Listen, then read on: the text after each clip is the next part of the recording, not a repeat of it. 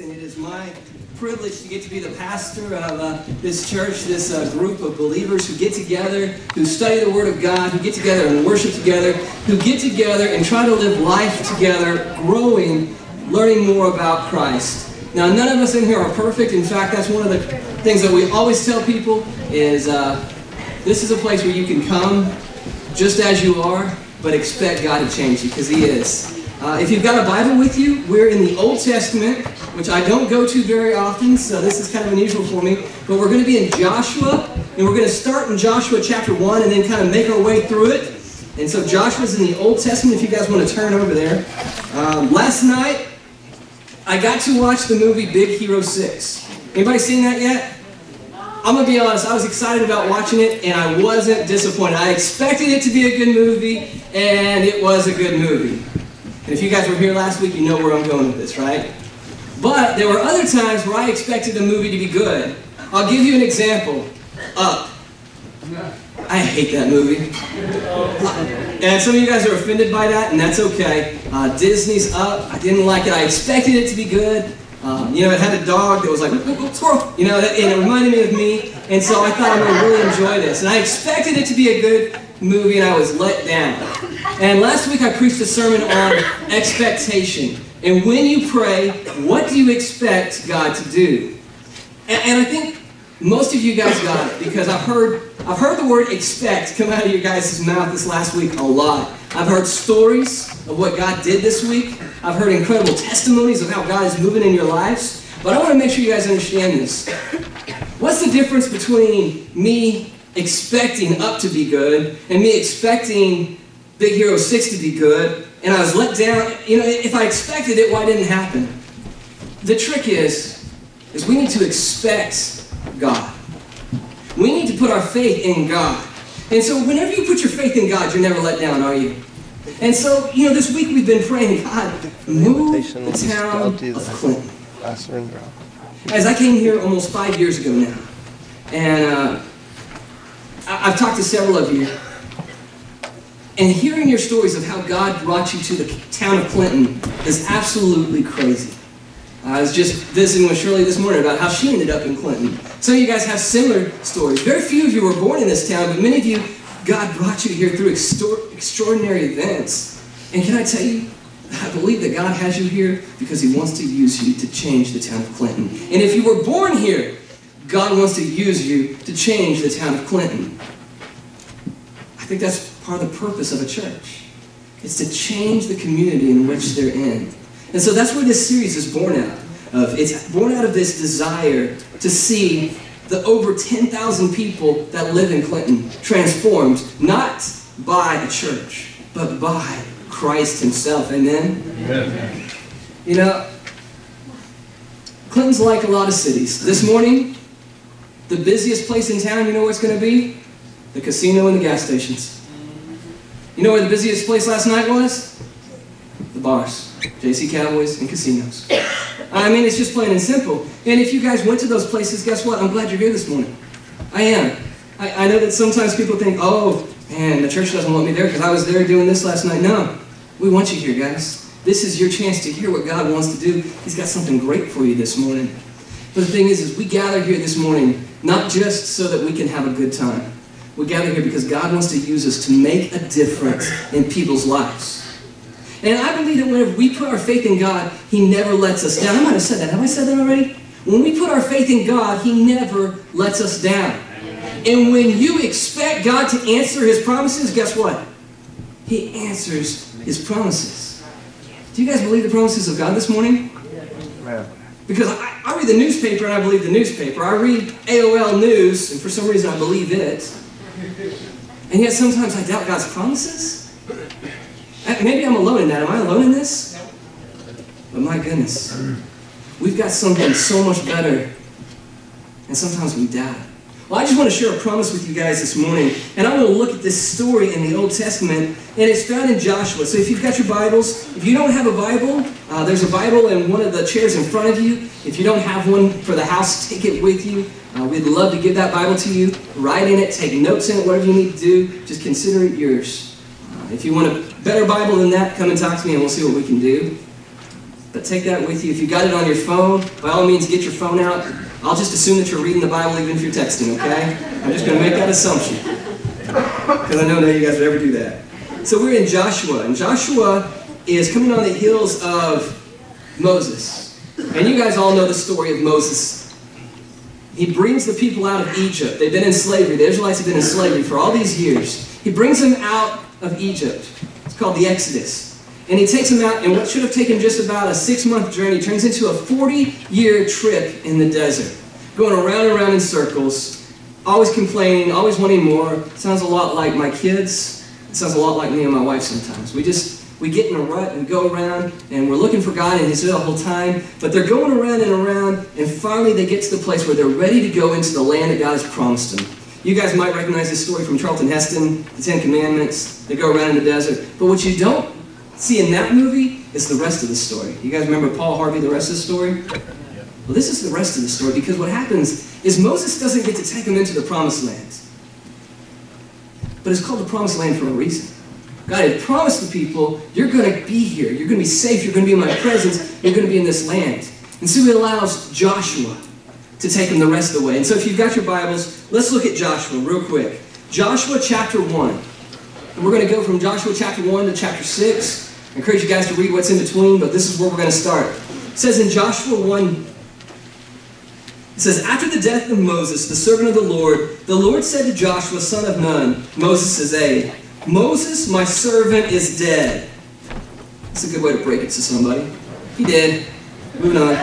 Now then, you and all these people get ready to cross the Jordan River into the land that I am about to give them, to the Israelites. In verse 3, we see the promise. It says, and I will give you every place where you set your foot, as I promised Moses. I will give you every place where you set your foot, as I promised Moses. Every place that you're going to walk. This is the land I have promised you. I'm going to give it to you. It goes on in verse 4. Your territory will extend from the desert to Lebanon, and from the great river, the Euphrates, all the Hittite country, to the Mediterranean Sea in the west. Verse 5, no one will be able to stand against you all the days of your life. As I was with Moses, so I will be with you. And I just want to read this. I will never leave you nor forsake you. How many of you guys cling to that promise?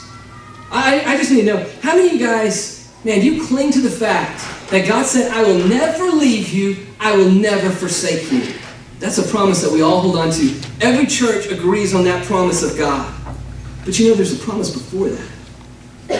It was a promise made to Moses that then was turned around and made to Joshua.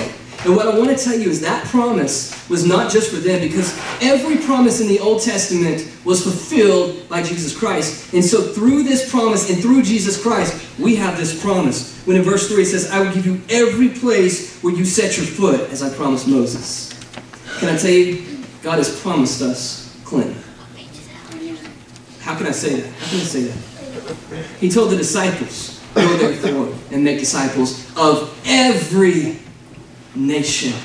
Can I tell you, when He said that, He had Clinton in mind too. Amen? When He said, go and make disciples of every nation, He meant your nation of Clinton, America. He meant your nation, your people. He meant your nation, your family, your neighbors, your friends, your co-workers. Jesus said, go and make disciples of all nations. He told Joshua, just as I promised Moses, you will take the land. Can I tell you this morning, God has promised us that He will take this city. Amen. Dear Father God, as we study your word today, Lord, we don't want to just have church, God. We don't want to just have a service. We don't want to just be in a place. We want to be a people, God. That's hearts are on fire to see you move and to see you do something powerful, God. Lord, you're eagerly anticipating a time when people turn back to you. And God, we are in that time now. Lord, move this place in a way that only you can move us. Open up our hearts. Use your Holy Spirit and use your word to teach us. It's in your precious Son's name we pray. Amen. Amen. Now, guys, in Joshua 1, we learned that God promised this land to them. Just the same way that God has promised us the city of Clinton. There's some things that had to happen first before they could take this land. And so in Joshua 2, 3, 4, and 5, what you see is some wavering. You see God's people saying, I'm not sure we can do this. I know all about that. See how many times I doubted what God would promise me in His Word? You know how many times I doubt that?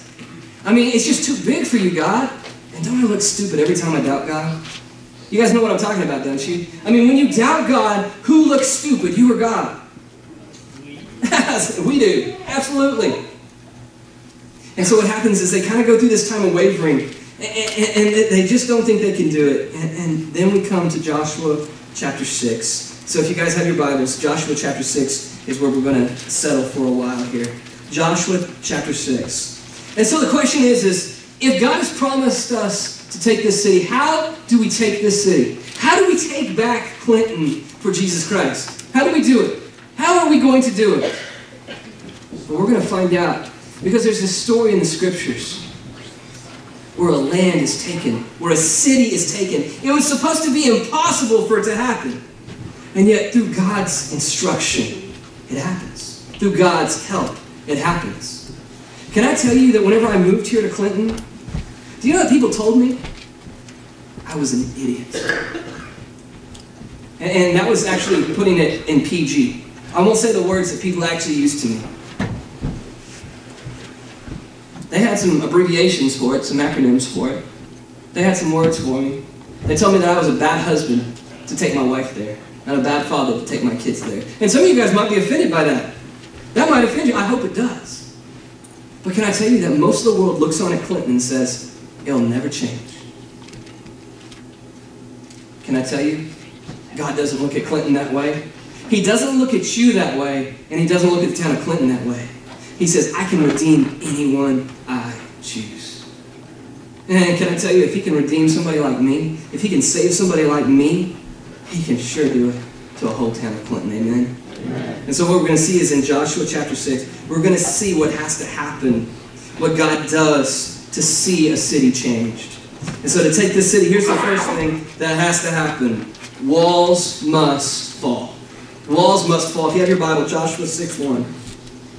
Now the gates of Jericho were securely barred because of the Israelites. This town of Jericho was a powerhouse of a city. It was an impenetrable fortress. And whenever it came time for the Israelites to take the land that God had promised them, it was the first city they came to. It was pretty much the gate into it. And it had walls that were supposed to be impossible to get through. And so it says that they were securely barred because of the Israelites. No one went out and no one came in.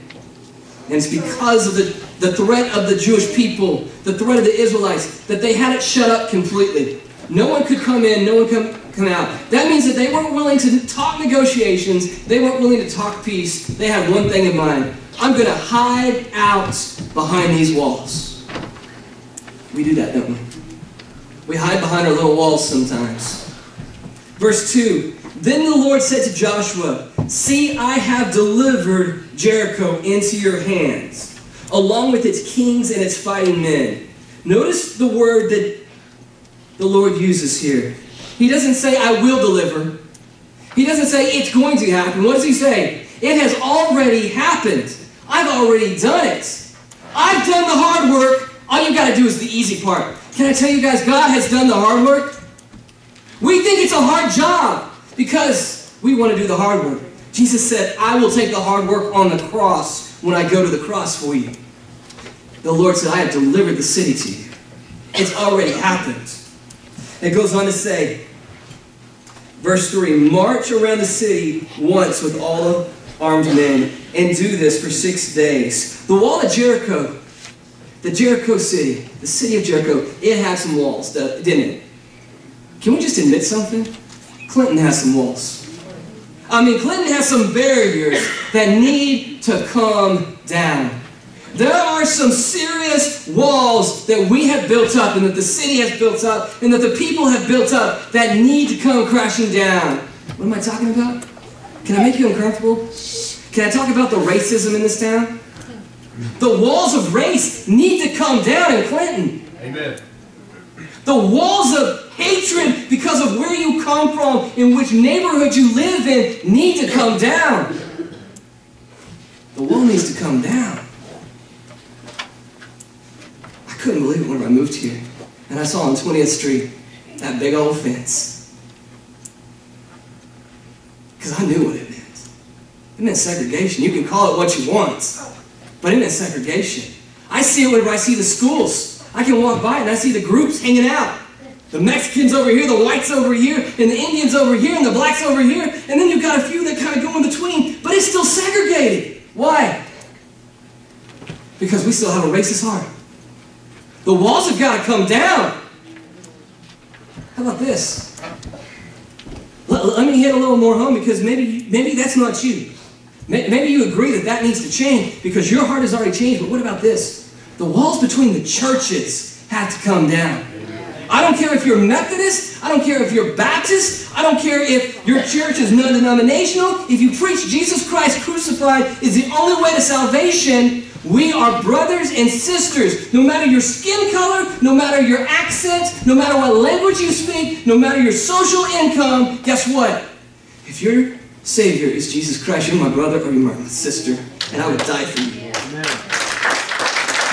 Walls have got to come down. You want to see Jesus Christ take this city? The walls have got to come down. I've got to tell you, I've seen walls coming down. I've seen them coming down in this church, amen? Amen. There's been change. And it's not the look of the building. We as a people, we are changing, amen? Amen. And it's not because we're trying harder. It's because Jesus Christ is changing us from the inside out. That's right. But can I tell you, we got to do better. Because here's the thing, it's easy for us to talk about their walls need to come down and their walls need to come down. But can I tell you something? Can I tell you something right now? You've got walls in your heart right now. You've got barriers that you've put up. You've got some sin in your life. You've got some hatred in your life. You've got some things that you're just not willing to do for God. And some walls need to come down because listen, church, and listen good. Listen, Custer Avenue Baptist Church. Before the walls of Clinton come down, the walls of our hearts must come down. And before the walls of this church come down, the walls on your hearts must be broken and shattered. And only Jesus Christ can do that for you. Amen? Amen. The walls must come down. If we want to see God take this city, the walls must come down. So let me ask you something. How do walls come down? How do walls come down? I'll tell you the answer. And it may not be what you think. Some people will think, well, we got to fight harder. We got to have more petitions. We got to have more special programs and more special services. We've got to have candlelight services. We've got to change the policies and procedures at the schools, and we've got to take it by force. But here's what it says in Hebrews chapter 11, verse 30. It says, by faith the walls of Jericho fell. By faith the walls come down. By faith and not by force. Let me say it again. By faith and not by force, the walls will come down. By faith, the walls in your hearts will come down. By faith, the walls of this church will come down. By faith, the walls of the church will come down. And by faith, the walls in Clinton will be crumbled. Amen? Amen. It's by faith, not by force. It's by love and not by the law. It's not by forcing people to do stuff. It's not by throwing more rules and more regulations. It's by faith in Jesus Christ. And it's by the love for other people that we will see walls come down. Amen? And here's what I know. In the scriptures we're told that it's by grace we are saved through faith. It's by faith the walls came down so that you can have a relationship with God through Jesus Christ. But in James we're told that faith without works is dead.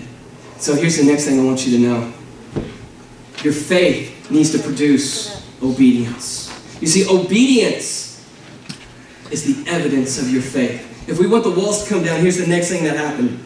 His people must obey.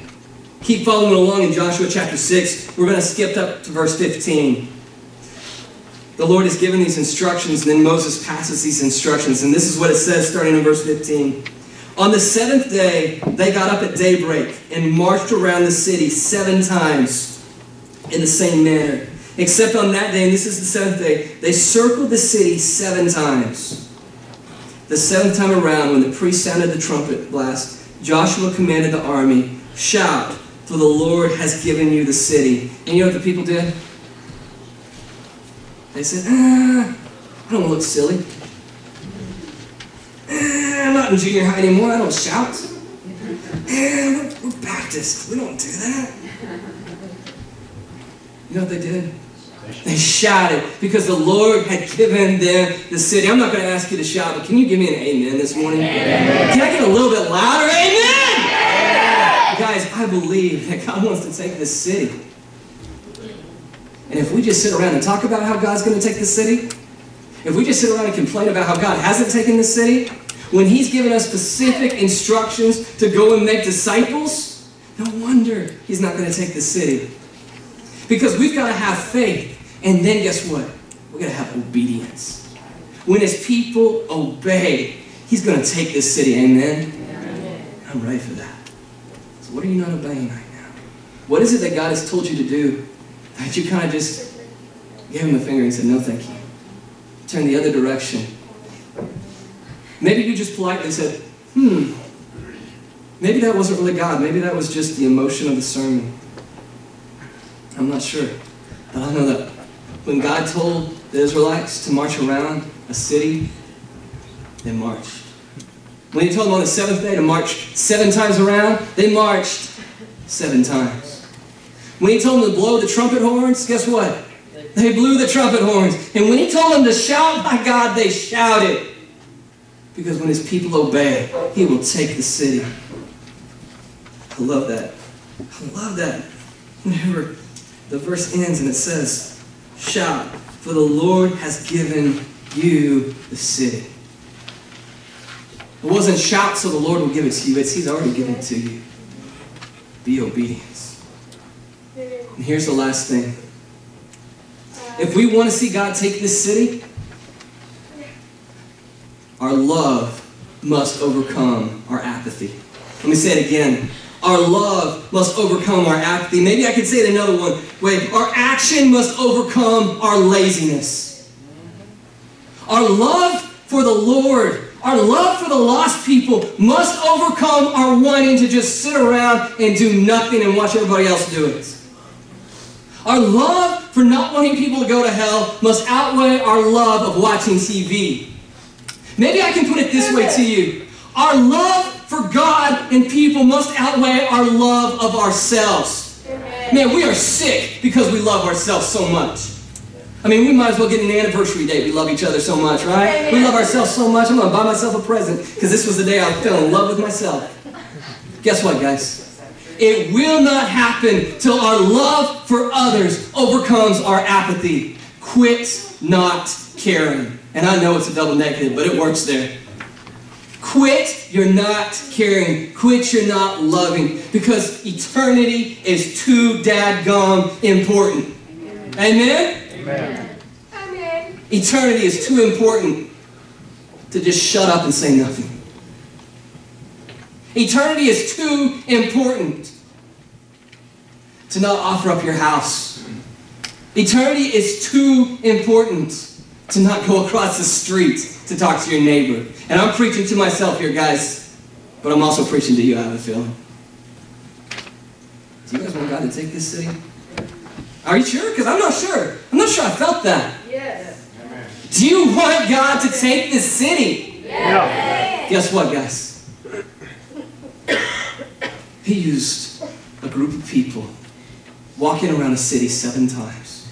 For 7 days, they walked around once, and the 7th day, they walked 7 days, and then they blew a trumpet. And let me tell you, if God can do that with people who walk around the city and blow a trumpet, don't you dare tell me that He won't do it when a group of over 100 people get together and decide, I'm going to love people and love God more than I love myself. Amen? Amen. You know, there's a scripture that I used to really love, but as I've gotten older, it's come to be a sore spot for me. Romans 14:11 says, as it is written, as surely as I live, says the Lord, Every knee will bow before me, and every tongue will acknowledge God. And I used to love that verse because it meant one day everybody will acknowledge God. But then as I've gotten older, I've realized something. It doesn't say when they'll acknowledge God. Yeah, everybody's going to acknowledge God, but for some it's going to be too late. And what it's done now is spur me on to this. It's spurred me to love more. It spurred me to action. Let me read it again. And this time I want you to think about your family member. I want you to think about your neighbor. I want you to think about your teachers, your bosses, your co-workers, your kids. One day, every knee will bow before me, and every tongue will acknowledge God. One day. What day do you want it to be? Do you want it to be now or the day of judgment? Let this spur you on to love. And let love spur you into action. Because listen what happens in Joshua 6. Verse 20, it says, when the trumpet sounded, the army shouted. And at the sound of the trumpet, when the men gave a loud shout, the wall collapsed. And it doesn't say they sat around talking about what a good job they did. It says this in verse 20. So everyone charged straight in, and they took the city. Dear Father God, spur us on to charge this city. Spur us on to action and love that takes this city, God. Let us not be complacent with our happy places. God, break our hearts for the lost. Break our hearts for the hurting. God, break our hearts for the sin in our lives. God, take this city back for you. And God, we eagerly anticipate what you will do. God, we eagerly anticipate the day that you're going to bring everyone back to you, God. And I believe that this town will be transformed because you're tearing down walls at this very moment.